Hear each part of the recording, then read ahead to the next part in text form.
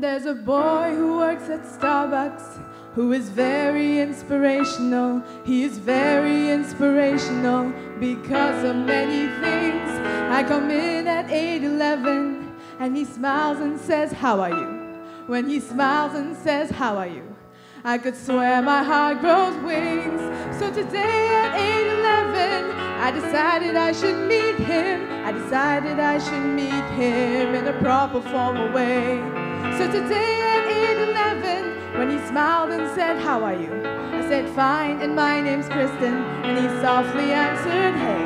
And I said, "My name's Kristen, and thank you for the extra phone." And he said his name was Taylor, which provides the inspiration for this poem. Taylor, the latte boy, bring me Java, bring me joy. Oh, Taylor, the latte boy, I love him, I love him, I love him. So I'd like to get my nerve up to recite my poem musical. He will like the fact it's musical because he plays guitar. So today at 8:11, Taylor told me he was playing in a band down in the village in the basement of a bar. But I saw him flip the lever to prepare my double latte. But for me he made a triple and he didn't think I knew. But I saw him flip the lever and for me he made it triple. And I knew that triple latte meant that Taylor loved me too. I said, "What time are you playing? And thank you for the extra skip." He said, "Keep the 3:55 because his triple latte was on him."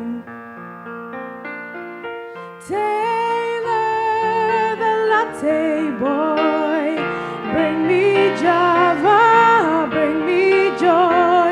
Oh, Taylor, the latte boy, I love him, I love him, I love him. I used to be the kind of girl who'd run when love rushed toward her.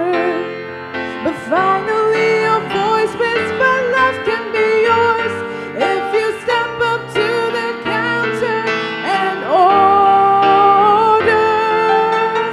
Taylor, the latte boy, bring me Java, bring me joy.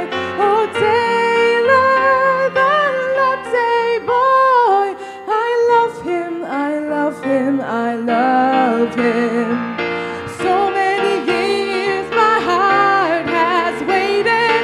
Who'd have thought that love could be so caffeinated? Taylor, the latte boy, I love him, I love him, I love him. I love him, I love him, I love him. Thank you, Mr. De Leon.